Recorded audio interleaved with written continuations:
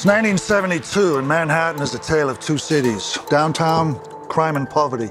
Uptown, the city's wealthiest hobnob with celebrities at luxury hotels, flaunting their wealth.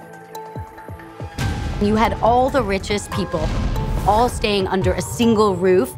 It was like the perfect target.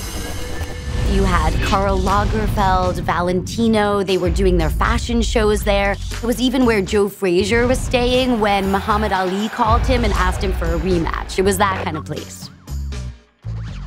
Bobby hit about 25 hotels, but he wants that one big score. There's gonna be more money, but there's also gonna be more security, and that brings more problems.